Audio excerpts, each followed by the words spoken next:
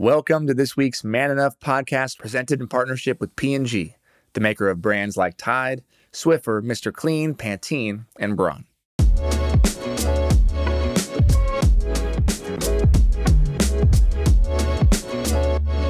Hello, and welcome to the Man Enough podcast. I am Justin Baldoni, your co-host here with one of my best friends in the world, Mr. Jamie Heath. That's me. By the way, how freaking cool is it that we're doing a podcast together? You threw me into it last minute. I didn't really throw you. You kind of threw me under the bus with this one, but under the bus? Not under the bus, I guess on the bus. I think the point of you being on the podcast is to throw me under the bus. That is what I intend to do, my friend. See, I think everybody in the world needs to have a friend like Jamie Heath. All right, because Jamie Heath will always tell me the truth. You're like the opposite of a yes man. You're like a no, here's how you can grow man. This particular episode that we're about to go into, you talked to Karamo. From Netflix's Queer Eye. Karamo, man, he's such an interesting guy. He has this very unique ability to move through the world and to see his own weaknesses, to see his own strengths, to call them out, and then to do the work, which is something that's very rare. He comes from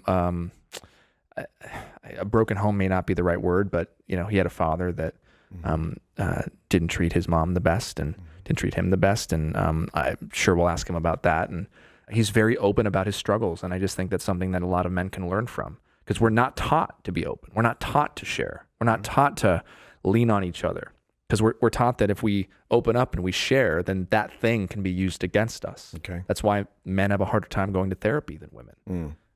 Because it's like it's uncomfortable for us. It's like jumping into a cold plunge. Yeah, you have to like psych yourself up to be able to be vulnerable. Whereas, and this is not generalizing, but in many ways, women have been socialized to share, whereas men have been socialized to keep things in and fake it. And Karamo is an example of a man who has now built a platform by sharing, and he's now helping others along the way. And that's why I wanted to have him on the podcast. Beautiful. All right, stick around. We'll be right back with Karamo Brown.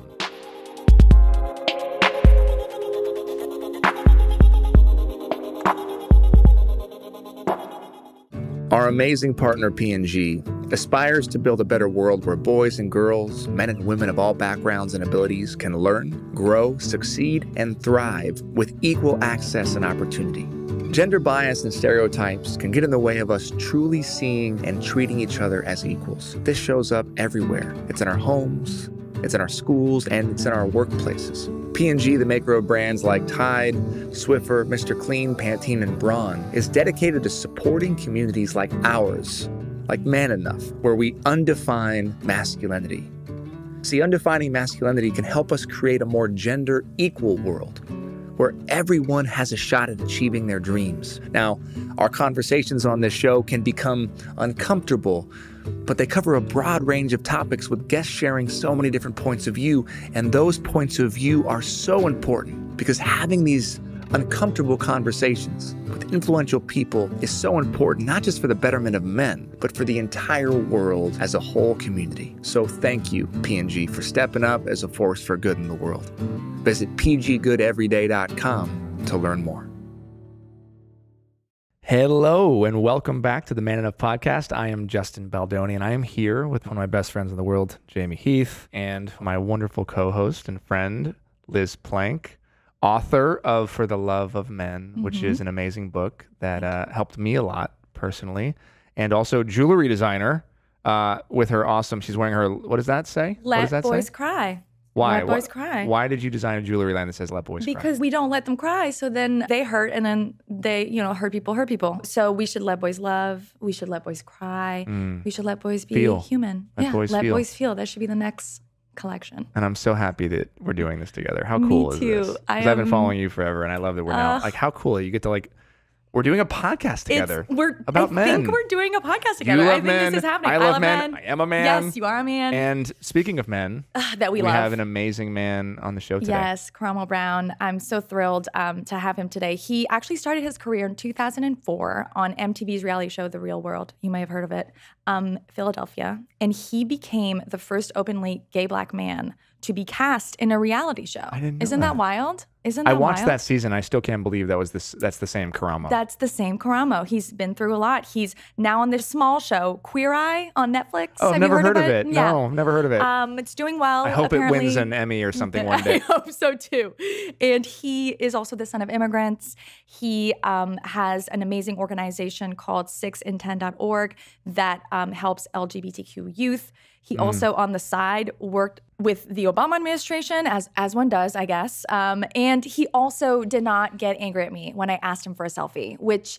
yeah, I need to hear about. I need to hear about this. I know. You guys met. We met at. Well, Here he let's talk is. about it. Hey, what's up, man?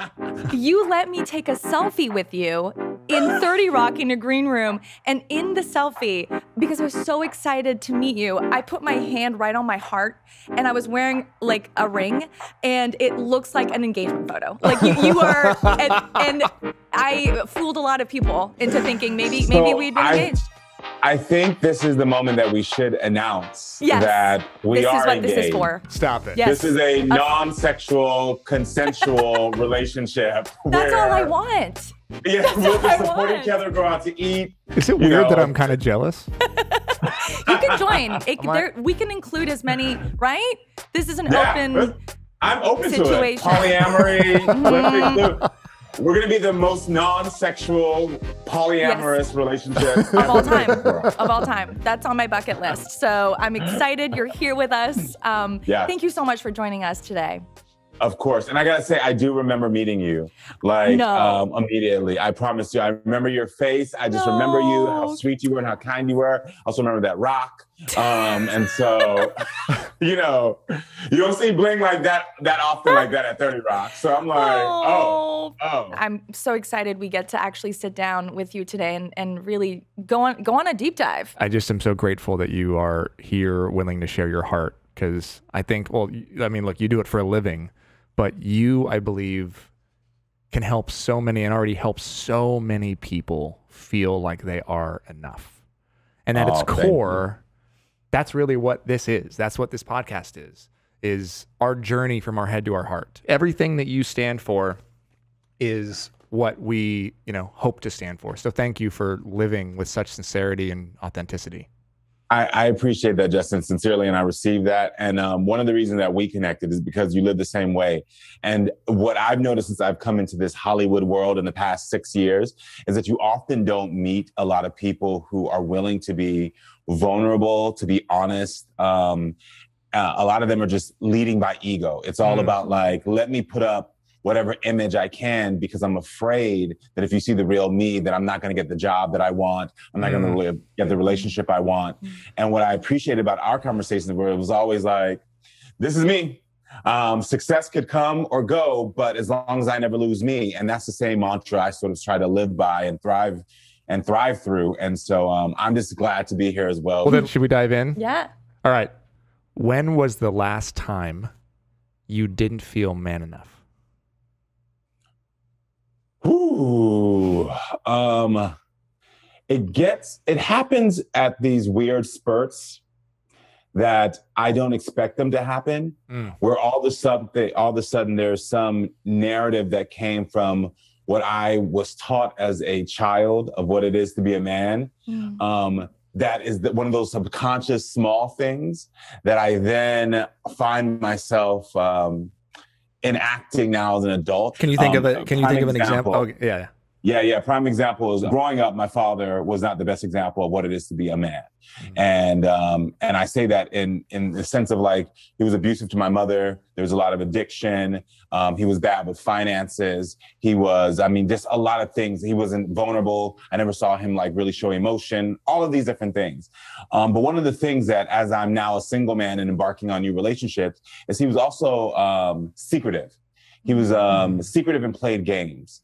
And I started to find myself in a relationship recently being secretive about something because I thought that would make me look sexy or more manly. And especially these things that you hear from, women on TV sometimes, that the man that's the sexiest is the mysterious guy. The less he shares, sexier he is. And I find myself feeling that way. And I had to stop myself and say, oh, you know what? This is making me feel like I'm not man enough because I'm being too open and vulnerable. So let me pull back. Let me not share who I truly am. Let me not share things. And then I had to stop myself in that moment and say, no. What it is to be man enough, what it is to be healthy in this relationship is for me to continue on being vulnerable and being honest and being open and not being afraid of someone else's thoughts about me, because their thoughts don't define me. Only my truth and my actions can define me. And so that's one of the last times recently that I felt like I wasn't man enough and had to fight against that quickly. One quick thing. So and this is ignorance, complete ignorance. I know as a man in a relationship with a woman, that is something that I for sure have felt. I've even experienced that with my wife, Emily, right? In our dating life. Like should I not share this? Should I share this? Is it better to be mysterious? That same thing applies in a gay relationship with two men, where both men are thinking the same thing.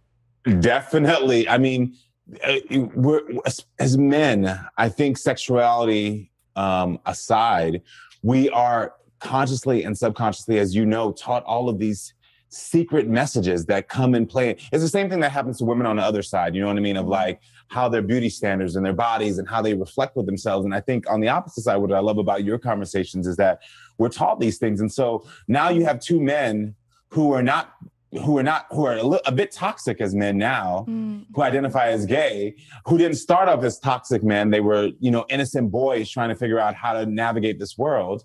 And now we've both absorbed these messages that have told us to act a certain way. Yeah. And unless one of us is healthier, because what I love and appreciate about most of my girlfriends is that normally with the men, they unfortunately have to take on this responsibility of being like, okay, come on, be more vulnerable, be more honest. I love this, and showing them and guiding them how to be sexy. Liz is nodding her head. I'm nodding. Yeah. Yes. I mean, you know what I'm saying? I interviewed so many women for a book about men where they told me, I don't feel married to a man. I feel like a rehab center for a man, right? That they were the therapist, they were the mom, they were the babysitter, right?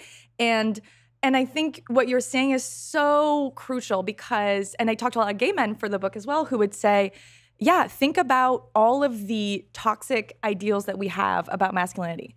That's one person. Then add another person. It's like the way that you bring your baggage, right? Like a relationship is, you write about it in the book. Yeah. Here's my shit. Here's your shit. Now we have twice the shit. It's the same thing with masculinity, right? Yep. With two men. Yeah, and we don't have, and it should never be the responsibility of women, whether you're in a sexual relationship, intimate relationship, or just a friendship, to teach us as men. But it does get a little bit more compounded and confusing when it comes to two men together. And it just, it does suck sometimes, because for me, I end up taking that role often of saying, okay, we have to step back. We have to figure out how we're communicating. We have to reevaluate. And it gets exhausting to constantly challenge those things. But it happens in gay relationships very, very often. Right. And you even talk about your dad, right? That you saw your dad, and you just mentioned it, be abusive to your mother. But then, so you knew how to not treat women.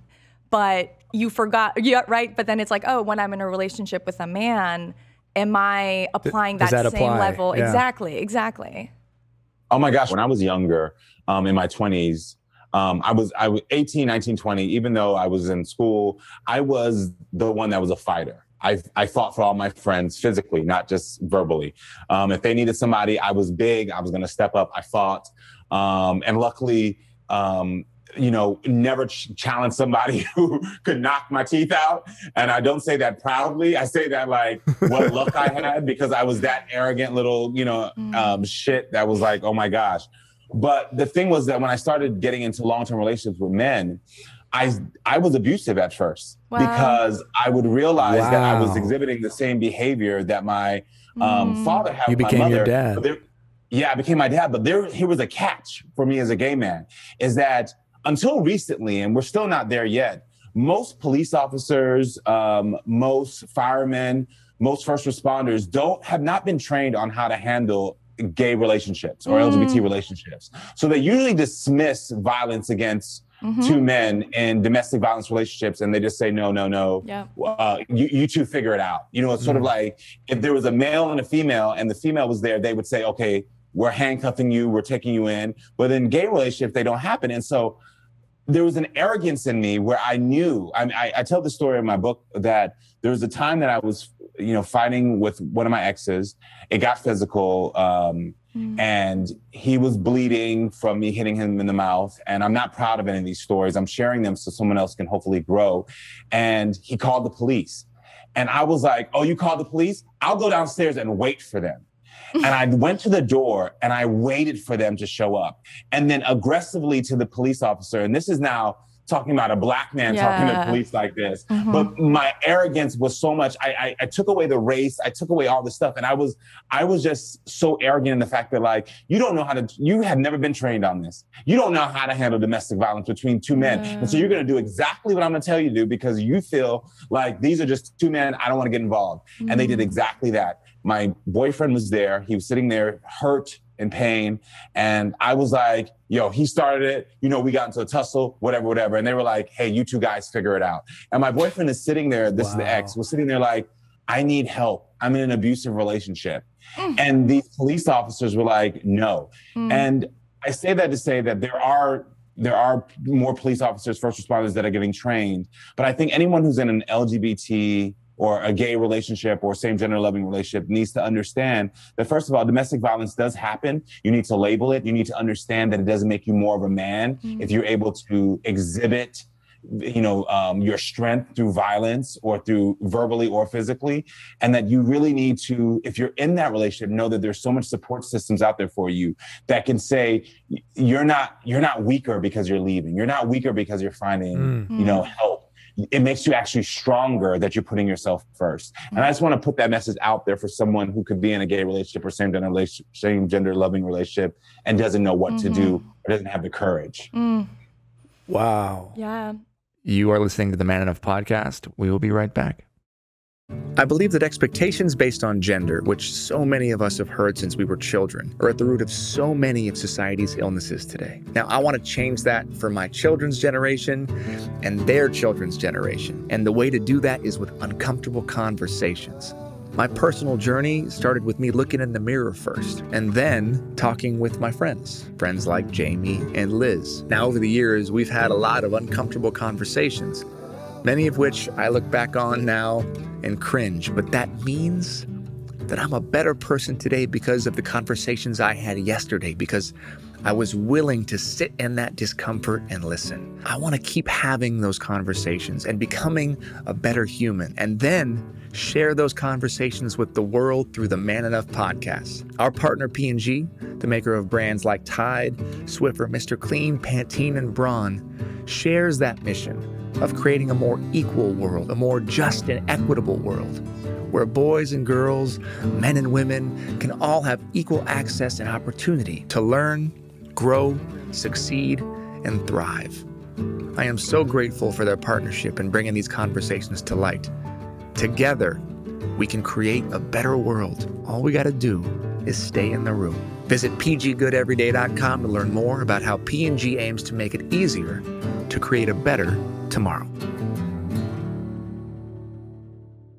All right, welcome back to the Man Enough podcast. One of the things I love about this journey is I'm here to learn, and I don't think I've thought about that. It's not something, I have my blinders on, right? I'm a straight white guy. So all of these things that happen in the periphery are just things that happen that I don't necessarily have to learn about. And so just the thought that, wow, somebody can be really hurt, and because he's a dude, or they're two dudes, a police officer is going to be like, oh, you guys, you guys handle it. Happens more than you know this. Grow a pair, right? It's like, right. And that's also rooted in like this idea that men should be violent or can be harmed and don't need to be protected, right? This idea, it's rooted in this, sort of, again, ideal of masculinity almost that hurts like the police officer looks at the guy who called the police and is like, are you seriously calling the police? Like, oh, poor you, poor baby, right? Like, that's exactly. You're gonna waste my time. You got hit. Yeah. You got hit by your boyfriend. You're gonna waste my time, kind of thing. Yeah. It's so offensive. Like man up and fight back. Yes. That was the response in that entire relationship that the police always gave us was like, man up. It's your fault. It was like blaming the victim instead of like seeing that there was two people here. One, first of all, that was being abused that needed the help. And then secondly, that there need to be more training. Yeah. But not to switch gears a little bit, can I say something to you, Justin, that this is going to sound crazy, even though we are friends. Until I read your book, I didn't know you were white. I'm not what did you think I was? I thought you were like, maybe there was some like Native American in there. I thought there was maybe like some Indian in there. I thought like maybe it's the long curly black hair, the dark eyes. I was like, oh, he's Latino from somewhere. Like he's like someone's. I just promise you, I did not know you were white. You've had every nationality, right? Well, hold on, Karamo. Yes, it's a white dude right here. Let's just get that. I did not know. I'm serious. That's crazy. But now that you know, it's a white dude right there. How do you know? How do you know? Read his book, Walk How He Walks Through the World. When I heard you say that, which I understand, I just had to set the record straight. That this boy right here. There's been enough times where Jamie's had to say, did you seriously not see that? How did you not see that? Are your eyes closed? Are you blind? Justin, you can't say that. We've been through all of it. Jamie and I have been through all of it. I can't be the only one. I can't be the only one who thought, Justin, that you were of some other. No, you're not. No, you're not. That's true. That's true. You're not the only one. Well, you're not. I mean, we made a joke, as in the book we talk about. I got one of my first jobs as an actor was I got cast as an Iraqi prince. So I walked into this room. I was 20 years old. I walk into this room, and there's all these Middle Eastern guys auditioning for this like prince role, and I'm the white guy that walks in, and I get it, and then they dub my voice. They literally added in a real Middle Eastern Iraqi guy's voice, and I was so excited. I told my family, everybody was watching, and then they watch, and there's like this, 40-year-old, a real Iraqi voice that they put over mine. So they used my white face that kind of could pass off as Middle Eastern, and that was like my entry point to Hollywood, which was like, oh, well, I'm whatever you think I am. Right. I used to make jokes like, oh, I didn't know I was Spanish until I moved to Hollywood because I was always auditioning for Latin roles. And you talk so much about that whitewashing in Hollywood, right? And the consequences of it. I'm going to ask you a question because you said something earlier, and I just want to touch back on it. You were talking about your experience as a gay man, not only as a gay man, but as a black gay man. Yeah. And what we're trying to do ultimately is we're trying to understand how men can make a difference in the world so that everybody is better, right? It's not just so that we can like do things just to do things. What is our role in humanity? How have we held back the progress of society? And what are the awarenesses? So my question to you is, as a black gay man, why do you think it's important that we have these discussions and undefine these things? Why is that important for the advancements of humanity? I mean, because the thing is that we're passing on these messages and we're passing on these ideals that are just hurting us as men, hurting our families, hurting our communities over and over again. And, one of the things that I know to be true is that if I'm the problem, I have to also be the solution. I can't allow someone else to feel like they're the solution. And it's critical for us to be the ones that started this and stop it. And that's how it has to go. Everything starts with yourself. You know what I mean? My man. That's the first thing they'll teach you in therapy. Yeah. Before we start talking about someone else's baggage, and we unpack what's going on with you and why you're dealing with the certain things and why you are living your life a certain way. It's like, if you are a person who identifies as a man, then you need to check how you're thinking and walking through this world, because most likely your actions are hurting others, which is inadvertently hurting you. And so I just love that we're doing this. I want to jump into something that I feel like I can't just gloss over it. Because it's rare, I think, to hear somebody say they were an abuser. And I just can't even count on one hand how many times I've ever heard somebody say that outside of maybe, like a meeting or something. So, okay, so you admitted to being an abuser in some ways to your previous boyfriends. Your father abused your mother. What does that journey to healing look like for you and to redemption in some way? Because, you know, we live in an age where we tend to classify somebody that has done that once as that forever, right? And that's just the way that we act. Like, you know, so the idea is, you know, if it came out that you had hit a woman, right, it'd be Karamo, the abuser, and that's it for the rest of your life, right? But for some reason, it's different if you hit a man. And I'm just curious what that journey is and what that looks like, and how do you heal that in yourself, and where are you at with that now? Well, I can tell you now proudly, my past relationship I was in for 10 years, there was no physical, emotional, mental abuse. I gave that up in my 20s. And so the first thing is that it is this admission, because I think so many times as men, we're afraid to admit the parts of ourselves that we need to heal from and grow through to be better for ourselves and for our families. And I had to admit, and it was a funny thing, is because I ironically didn't admit the physical abuse first. I ironically was able to admit the emotional abuse first. And I think that people need to recognize that, especially men, of like, you might not be a physical abuser. You might not have ever hit the woman or man you're with or the person you're with, but you might be someone who tears them down unconsciously, you know, says things that are hurting them, that you think that the intention is, you know, you're like, that's not my intention. And so you get defensive. You're like, you know, well, I said this, but that wasn't my intention. You're too sensitive. You're taking it wrong. I don't know how many people hearing this can relate to someone being in a relationship with them where they say that. And that's emotional abuse. That's manipulation. That's emotional abuse. And so I first had to realize, oh my gosh, like, it doesn't matter what my intention is, it's what the impact is. And if the impact is harmful, my intention, it doesn't matter anymore. It doesn't matter. Because it's how it's received by the other person. And it was very immediate that I had to realize that, like, oh my gosh, check what you're saying. And I would do this simple exercises where something I would say to someone else, after I would say it and I would see how they would receive it.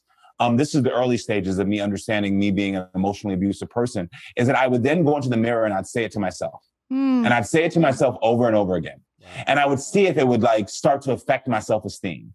And if you say something to yourself in the mirror, or you even record it on your phone, and you start to see that it makes you a little mad, it starts to piss you off or whatever, and you think to yourself, well, if I said it, I probably don't feel that way. I'm telling you, if you hear it on repeat or say it on repeat, after a while, it will unconsciously start to seep in and affect you. And that was the first gauge for me to know, oh, these words do have a negative impact. And so even though it's not my intention, I need to stop every time, because I know how it made me feel. Like I said, again, it starts and it stopped with me. It had to start with me, and I had to hear it and apply it to myself, or to stop with me. Once I realized I was emotionally abusive, I started to say that I was, and then I regretted it. Because then it was like everything I said, people held me to the standard of like, oh, look, you're being emotionally abusive. And I realized that didn't help me grow. That only made me more defensive, because I was like, so now you're just bringing that up. Because right now we're just having a conversation, you're bringing that up. And so I had to check, what was that in my ego? What was that about me not being able to receive criticism, positive criticism, somebody helping me to reflect, that was stopping me from saying, oh, okay, I'm still doing it. And so it took me a while to even grow through that. And then I was able to then say, I'm physically abusive as well. Because you would think that it'd be the opposite, that I could admit that I was physically abusive first, but admitting that I was physically abusive meant that I was my father. And I couldn't admit that I was my father. So it was easier for me to admit that I was emotionally abusive than admitting that I was my father by saying I was physically abusive. And so I just tell everyone that journey takes some time. It took me maybe about 2 to 3 years from the first time I realized I was an abuser to the time that I stopped abusing and started getting help and reading books and seeing a therapist, and seeing a counselor and talking about it more openly. It took time. And even today, I have to consciously check the words that are coming out of my mouth, I'm really able to navigate my anger. So now my anger doesn't go from 0 to 100 like it used to. I also understood that there's better ways to communicate what I'm feeling through instead of physical violence. I started to look back at like days that I played football, and I know that I got more praise when I hit somebody or made them in pain, or like if they were on the field and they couldn't get up, I got praise for that instead of being like, well, you played too hard right there. You know what I mean? Like, check yourself. And so I started having to go back and checking myself on all these things. And so it was a lot of like going backwards to heal forward. And that was like the steps for me. And I'm still there today. It's a constant checking of myself of like, hey, how do I make sure I'm not going to do this behavior in this new relationship? Wow. It's so interesting because I think we train women not to become abused, but we don't train men not to become abusers. And not that obviously all men become abusers, but to your point with football, sports, and even the way that we sort of train men to be in the world, right? That you're not supposed to ask for directions. You're not supposed to say if you did something wrong. If you apologize, you're the weak one, right? Or you're congratulated for knocking somebody out. You're congratulated for a man. You're congratulated for leveling the dude on the football field, right? You're congratulated, I was a soccer player. So when I got a red card, even though it sucked, there was a part of me that was like, well, fuck yeah, I'm a man. Exactly. And even though it was even though it's breaking, the rules of the game, there's like a level of respect among men when you are violent, when you are someone that's not to be messed with, right? But even the way that what you were just saying, even the way we talk about women, right? Like she was raped. Oh yeah. Versus like he raped her, right? Yeah. All of it is backwards. But on the abuser thing, here's I have one more question for you. So do you think that men who abuse or who are abusers can change? And if they can change, what do you want to say to any men listening right now who maybe haven't come to terms with the fact that they are emotional or physically abusive, who maybe came from abusive families, who were abused, who were one in 5 boys who were abused before the age of 8, or who had fathers who were abusive or mothers? What do you say to those men who are in it right now, who have that anger, who don't have an outlet, who don't know what to do with it, who are too proud to go and seek help with a therapist, who who are trapped, right, in the mask of masculinity, in the man box? What do you say to those men? Well, I think the first thing, and this is not to generalize, is that for any guy that is buried beneath all of these feelings of anger and of sadness and hurt that's causing you to lash out against someone else, reframe your mind and realize that you're actually not buried underneath that pain. You're actually planted in that pain. And anything that is planted can grow. And so if you find yourself feeling this way, understand that means that you can grow through this. So that's the first step. It's just reminding yourself daily, like, I can actually go through this. I'm not defined by all these feelings. I'm not defined by these actions that I've done in my past. But the second thing is immediately amends. Amends has to happen. You have to be able to make amends for all of your actions, which means this is where empathetic listening, which is a key skill that I think more men need to adapt and really learn, is that you need to make amends. That means you have to listen to what someone else says without defense and without a rebuttal. And so to make amends, even if you think at small inclination, most of the time, men who are abusers or individuals who are abusers know they've been abusing someone else emotionally or physically. They know it. They see the other person crying. They know what they're doing. But you have to make amends, even if you feel a small thing, by going to that person saying, I'm sorry for what I've done. Please tell me in your words how I've made you feel. And when they tell you, don't get defensive. Just say, I'm sorry. That's the key thing, being empathetic. Listen to what they say and just say, I'm sorry. There's not a button there. There's not oh my gosh, well, I didn't mean it this way. Again, intention and impact, very important things for someone to learn. And so once you can make those amends, the third thing you have to know is that you can't change until you leave that relationship. Because people try to change their abusive behavior within the relationship that they've already started being abusive in. And that's not possible in my point of view. Because the thing is that you're going to fall back into those patterns eventually. And this is why we put which is the unfortunate and disgusting part of like when we talk about that language, why we say to women, why didn't you leave? And the real problem is not why didn't she leave? She didn't leave because she was scared and she has someone who's manipulating her behavior and her attitudes and all these other things. The real question should be to him of being like, why didn't you leave if you really did want to be better? Why didn't you leave so that you could stop this behavior? And the thing is that the men who say, okay, I want to change, have to understand that they have to release this relationship. It doesn't mean they have to release it for the rest of their life. Maybe you can grow and heal and then come back later when you're both healthier. But in that moment, if you know there's abuse, you have to leave. You've already done the damage of hurting the other person, of knocking their self-esteem down. It's not up to this other person to have to find the courage through all the BS you put them through. It's up to you to man up. And I'm using it in this sense, you know, sorry. It's up to you to man up and say, I need to leave because I'm the one who did wrong here. I'm the one who's been hurting you. I don't need to put this onus on you to find courage to escape. I need to do it. And that was key. So with my exes, it was like, I think they would have probably stayed. I got the to be chills. very honest with you. I got the chills. I mean, it's what you're saying is so important. We need such a reframing of this conversation. I think it was FKA Twigs who you know responded to Gayle King. Gayle King, you know, said, "I know I don't like asking this, but like, why did you stay?" And she says, "We have to stop asking women, why did you stay? You have to say, why was it so bad that you couldn't leave?" And I was in an abusive relationship, and I remember feeling that same thing where I was like, why aren't you letting me go? Like, why are you staying and hurting the person that you say you love? Like, you should be the one we should be asking, you know, what's wrong with you? So I appreciate what you're saying so much. Misery loves company, and misery also in relationships.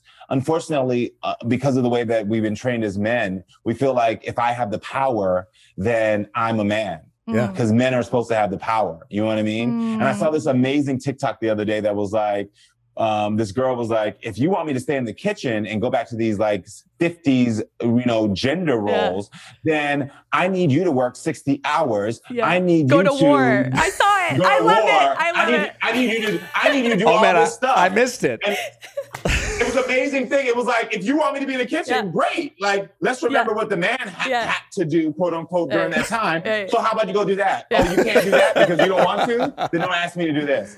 And I think it's important to understand like those power dynamics are still in the back of our minds as men to some degree, and they're seeping in there. And so when you have that power dynamic, you don't want to lose it, because for some men, that's all they have. For some men, all they have is the power over someone else, because they can't get in control of their own emotions. Well, that's the kind of the ladder of masculinity, right? That's what we do is, you know, and we talk about this a bit in the book, this idea of, you know, you have the mythical alpha, right? And beta, and really what it is you're just finding somebody that you're bigger than and stronger than to abuse or to put down, right? And then that person that you do that to then needs to lift and build his confidence. So then he finds somebody smaller that he can abuse. And then you have essentially this world that we have created for ourselves where, you know, as men, you're just constantly trying to find a place in the world where you feel powerful, where you feel strong enough, where you feel man enough. But unfortunately, it's coming at the expense of other human beings, men or women, or as we know, a lot of trans people. But finishing off this thread here, I believe deeply in the hurt people idea, and so many of us, especially men, are reliving and re-experiencing our traumas, and then we are like we just talked about, we are then trying to heal ourselves by exerting power and dominance over other people. So when you feel that rage, which as we know as men is one of the few feelings we are allowed to feel, what do you do with it, right? As somebody who's prone, you now know you're prone to being abusive if you are not in check with yourself and in your heart. I feel that too as a man, like growing up, like I didn't have a lot of outlets. And so like I can get angry, right? And I can be sharp with my tongue if I'm not careful. And, you know, I have never been in a situation where I've hit anybody. However, I can feel that coming, like 90 miles an hour. You start to feel it and it's in your fingers, and it's like, it just like takes you over, right? It's kind of like venom. the superhero, right? What do you do with that? What do you do with that? For men that are listening, before you hit a wall or you hit a person or you lash out, what do you do with that anger, Karamo? Well, I think there's a step before that I think we always miss in this conversation is that if you've had a violent outburst, or rage in some way, you know that you're prone to do it again. And so it's about before you do it or before their anger or something, before something triggers you, of setting up boundaries beforehand. And so I think one of the things that you should do, like with just in your first step in your intimate relationships with either the person, your wife, husband, your kids, whomever, you need to say, hey, I'm prone to being angry. And so if I'm angry or you see it coming up in me, because sometimes people can't recognize it, because once the red starts coming, you start to not see it. Yeah.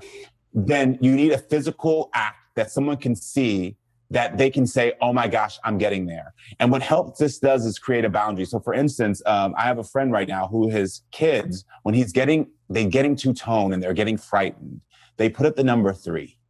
And it's sort of like, if a number, this is the way they did it with him. It was like, if number 1 was, you go pee-pee, number 2 is like the, big boy, number 3 would like be massive, something's bad. And so they say 3, they just do this. And that's his cue to know we've set a boundary as a family that once you get to 3 in my eyes, again, because violence is how they receive it.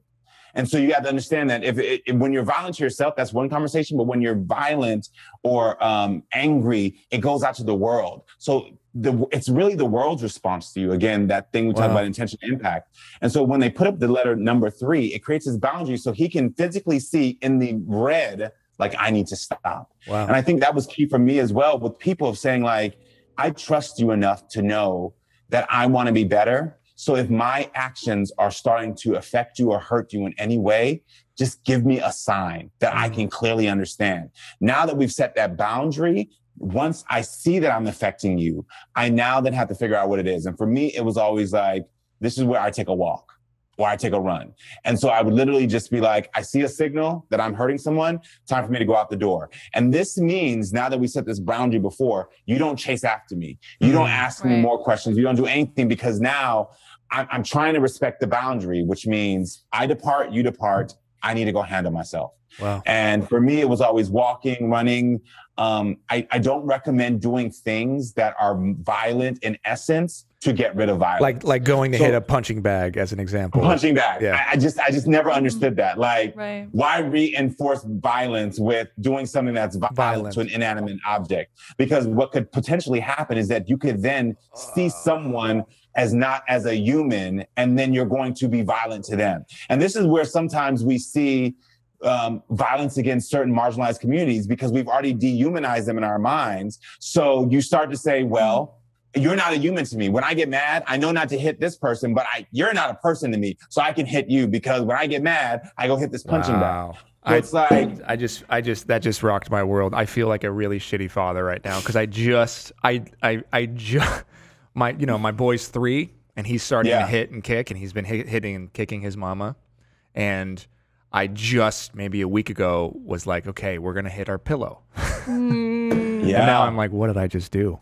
Now I'm like, what? It's okay. He's 3. He's 3. There's time. Yeah, he's 3. You can reverse. So now, and you're not, and again, you're not a bad father or anything. This is just, this is my opinion. No, it's genius. It makes perfect sense. Right. It makes absolute perfect sense. Why you can't, we don't need to go hit something when we're angry, especially if we're prone to violence. It's just so simple. Yeah, I get it. Exactly. And I think a big piece, again, that I want the audience to hear is the dehumanization. Yeah, we dehumanize certain communities. And then therefore, if I've been taught to hit an inanimate object like a pillow that is not a human, if I don't see this person as a human being, then of course I'm going to be okay with hitting them. And I think we forget that our brain can connect those parallels for us. They'll be like, oh, these connect. This is not human. You're not human. So I'm going to hit you. So it's about the boundary first that you set beforehand, respecting the boundary by walking away and doing something to get that energy out. Third, coming back and looking at what you did and reflecting on it for yourself. And then fourth, involving the people that you were violent towards and saying, this is how I reflected upon it. How can how did it make you feel so that we can grow through it? And I think those are the 4 steps for me that allowed me to not be abusive anymore. And that's really important because there's no shortcut is really what you're saying. None. And I can speak for myself, but as a man, oftentimes we can look for the shortcut, right? Yeah. It's the like, what's the fastest way for me to get ripped? What's the fastest way for me to lose weight and get a 6-pack? What's the fastest way for me to learn something, right? We're living in this on-demand society, but what we keep coming back to is, as human beings in general, you got to do the work.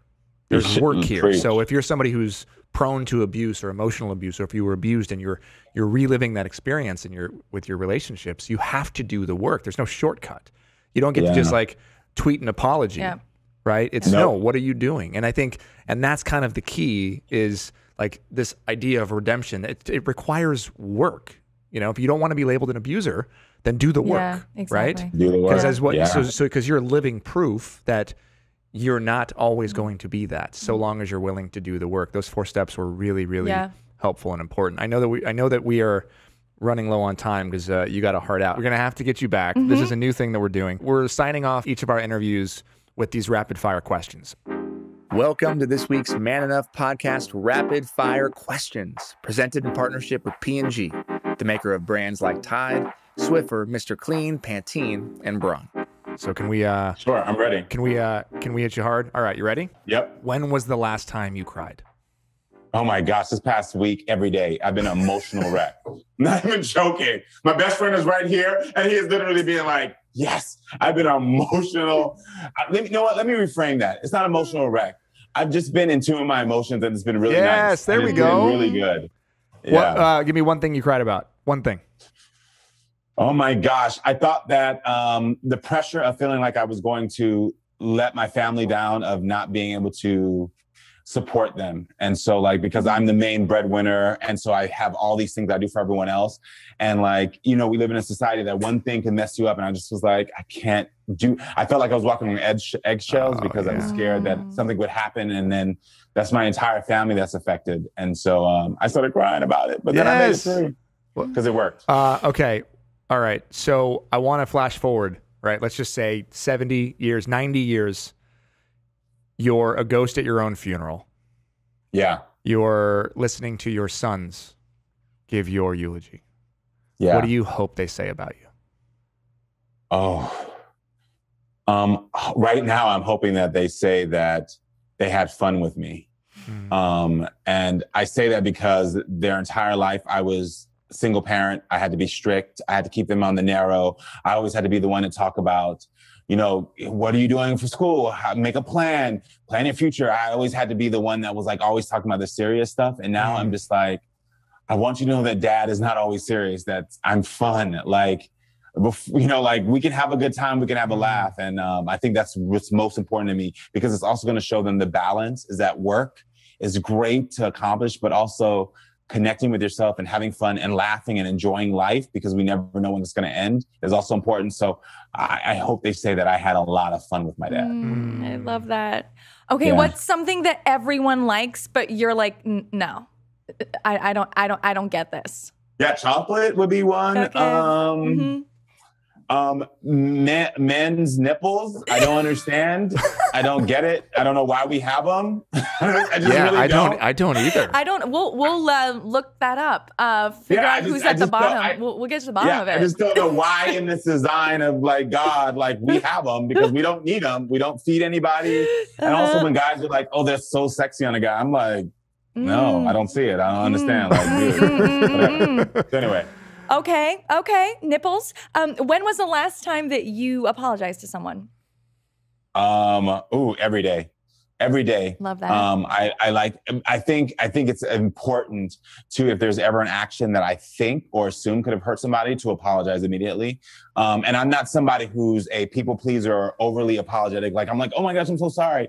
But this is the thing. We all have a sense of when we know that we've done something that could be affecting someone. This is what makes me good at my job on Queer Eye, because people are always like, how do you get people just to have emotional breakthroughs and cry so quickly? And it's because I'm pretty in tune with body language. I'm pretty in tune with, the words that are being said underneath the words. I'm pretty in tune. So I can see if something I do makes somebody feel a certain way. And I'm quick to say, hey, I don't know if that made you feel a way, but I apologize. And I do that because I want it to be, the apology is sort of the key to open the door to say, let's talk more. And sometimes when you can just do that key of apology, that door swings open and people don't feel defensive and they feel the ability just to say it. So I say it all the time. Love it. Like, I apologize. It's your superpower. It's one of your superpowers. Yeah. All right, last question. What does it mean to be man enough?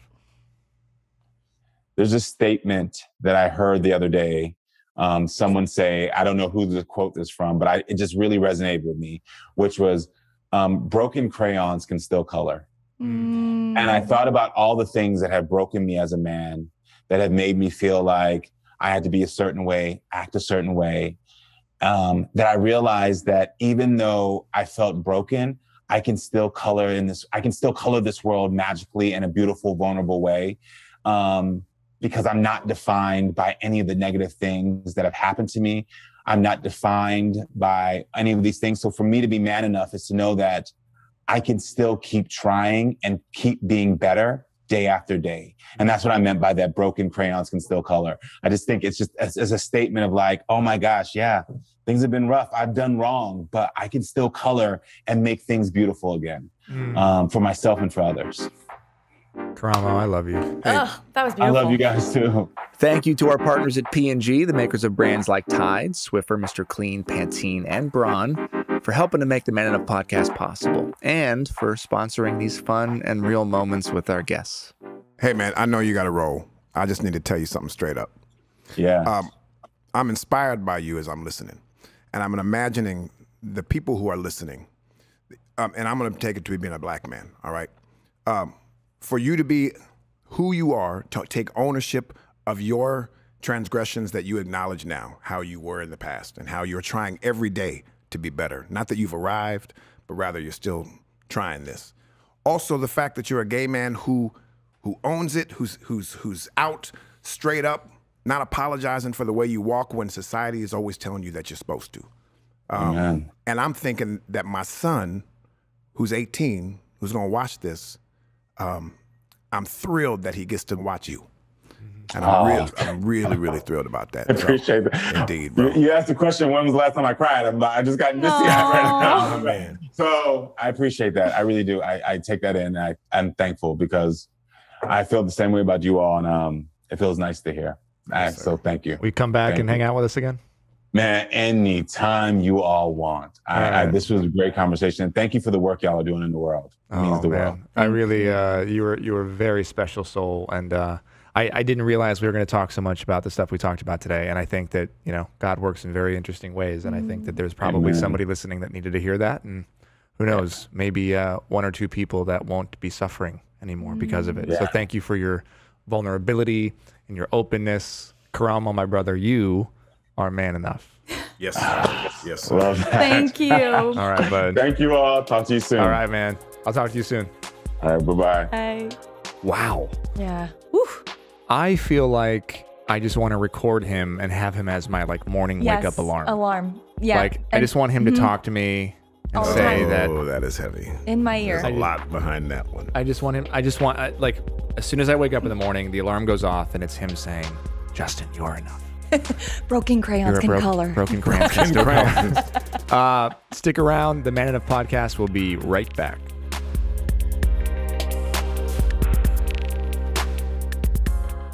All right. Welcome back to the Man Enough podcast. I'm Justin Baldoni here with my amazing co-host Liz Plank and one of my best friends in the world, Jamie Heath. That was wow. That was pretty. That was deep. Yeah. And enlightening, and I honestly had no idea that's where it goes. First of all, I'm a new podcast host, and so we all do our research, and I did not expect us to go as deep as we got, especially into abuse. And I'll be frank, I've never heard a man admit and talk about it. That hit me. In the way that he did. Yeah. And I think that's why I kind of wanted to, I know we had a plan for where we wanted, the fatherhood. We want to talk about fatherhood. He's an amazing father. He adopted his own child, basically, and he's done so many amazing things. But I couldn't get off this idea Sweetest thing For me, it was when, I forget which one of you asked him, when's the last time he said he was sorry? Yeah. And he had said, every day. Every day. That got me, because that's a man who wants to be better. Yep. You know, to reflect, bring ourselves to account each day, those kind of concepts. And also when he was admitting that his whole abusive behavior, how he still has to practice days to day reminders to not be that. I'm thinking about how if we all did things like that. Right. That really got me. Yeah. And I thought it was so revealing for him to say, if you don't have power or control over yourself and over your emotions as a man, you're going to seek to have control over someone else. And that's where the hurt people, right? But some hurt people don't hurt other people. No, they just very hurt, true. right? Very but true. if you're taught that, you're going to end up hurting other people. Yeah. For sure. I have a question for you, Liz. Uh-oh. No.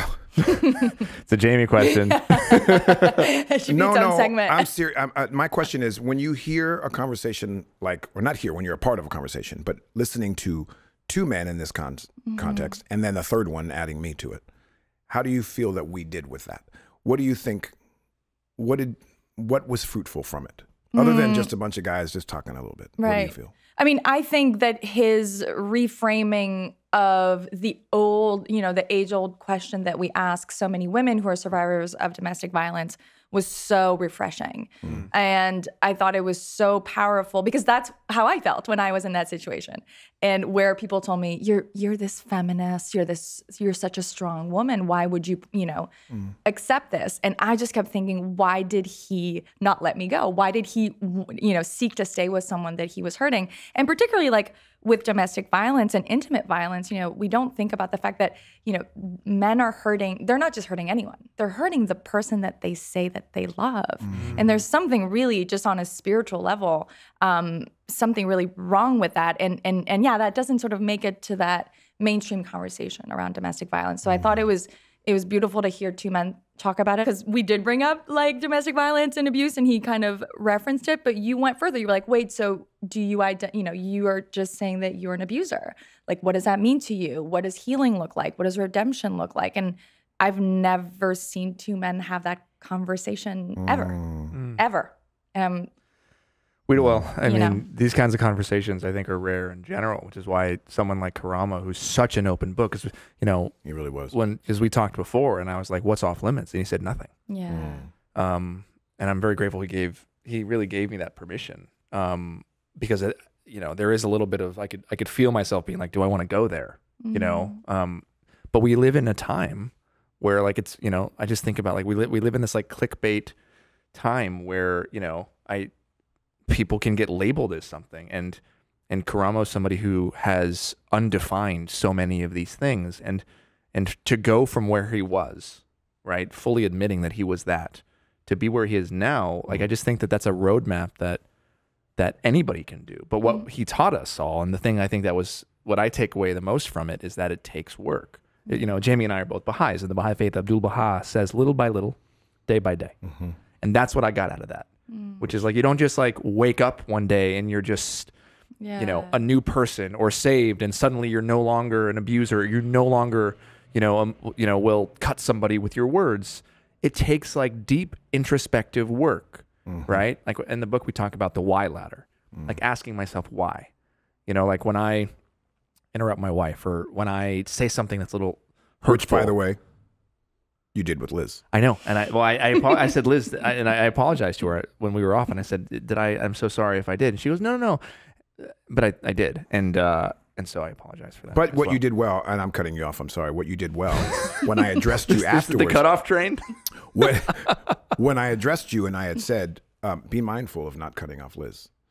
What I appreciate about you said, oh, did I do that? And then you want to make the adjustment. You didn't have to pretend and hide like, no, I didn't, which is exactly what Karamo said. The idea that when someone apologizes or when you do something wrong, just like say, I'm sorry, don't excuse it, nothing else. So you did cut off Liz. Well, half the time, and this is what's so weird about being a man, is that we walk through the world, and half the time we do shit we don't even realize we're doing. So like when you were like, hey, just be mindful of that, I was like, did I? Oh my God. I think that's the thing about privilege, is like you're not aware, you're ignorant to your own actions, like when you talk over people. So it starts with us. It starts right here. It starts right now. Started with Karamo today. Started with Karamo. And it's gonna carry on through our children and through our friends. And I think that's the beauty. That's like one of the cool things about masculinity is that because we model, because we learn masculinity from other men, because like it's not in us. It's in so many ways a performance. It's something that we pick up. It's cues. We see something in someone else and we're like, oh, we want to put that into our like little bag of tricks. That means that we can also adapt and change. It means that if suddenly, you have LeBron James and Karamo and all of these, amazing people and, very famous people like The Rock talking about, crying or being a father and things, that means that it suddenly becomes cool. We get to take those bag of tricks and we put them in and we get to model them and do them ourselves. And I hope that this podcast, in some ways can help someone who is listening, feel comfortable adapting and bringing and changing some of their behaviors and putting them in their pocket, saying, I want to do that, or wow, I'm gonna take what Karamo said and I'm gonna apply it to my life, or I want to be more like Jamie, because we all want to be more like Jamie. Oh yeah, right. With that, thank you so much for listening to the Man Enough podcast. I'm Justin Baldoni. I am Liz Plank. And I am Jamie Heath. Yes. And if you like the show, please comment, subscribe to wherever you listen to your favorite podcasts. And as always, you can follow me, Justin Baldoni, on Instagram, TikTok, Twitter, Facebook. And where can we follow you, Liz Plank? All those places. All those too. places. Yes. And Jamie. And you can follow me. I've got about 7 followers. So go to... That's going to change. In fact, just letting you know. Everybody should be following. Everybody should be following Jamie. Yes. Thank you for listening. We'll see you next week. This was fun. Love it. Yeah. Beautiful. You're enough. You're enough. You're enough. If you're listening to this, remember, you Liz, are enough. You always have been enough. You've always been enough. Oh, stop it. Cue the music.